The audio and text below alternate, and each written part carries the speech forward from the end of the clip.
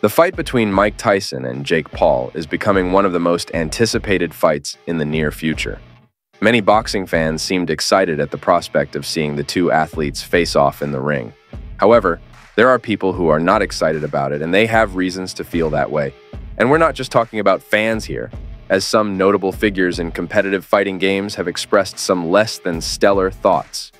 Now, veteran MMA fighter Michael Pagey has become the latest to explain why he is not a fan of this event or others like it. This 36-year-old mixed martial artist has seen and participated in his share of fights over time. With that in mind, USA Today Sports asked him seriously about the possibility of Mike Tyson facing Jake Paul this summer. Page admitted he can understand why a fight like this would be organized by the promoters however, he seemed to have reservations about the age difference between the two fighters and what it means for the fight.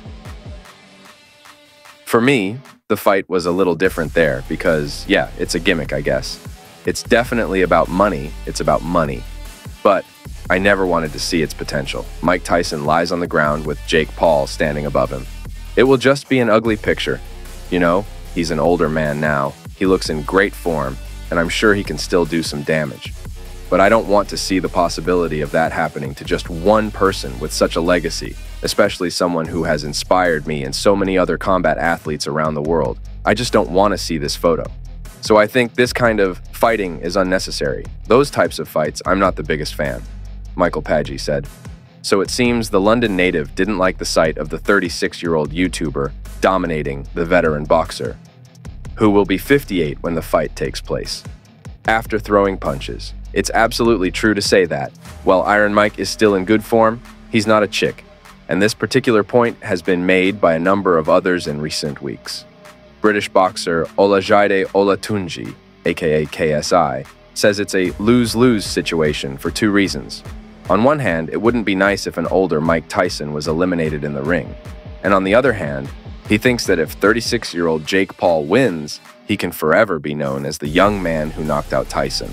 UFC boss Dana White was also not excited about the event, mainly due to the age difference between the participants. Even so, White also understands why a fight like this is in high demand. As for the two athletes themselves, they both seem to be preparing for what awaits them.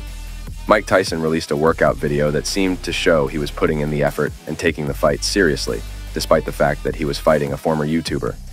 Jake Paul prepared in his own way, and in doing so, he also took the time to troll Tyson, which may or may not have been a good idea. It's anyone's guess as to how the fight between the pair will pan out, and I'm certainly curious as to what the end result will be. Ultimately, though, what's particularly intriguing is what kind of ripple effects it might have for the two people involved in boxing as a whole. The age concerns from Michael Page and others are still valid, though, and one hopes that neither boxer gets roughed up too seriously. Jake Paul versus Mike Tyson is set to take place on July 20th as part of the 2024 TV schedule and will be available for Netflix subscribers to stream.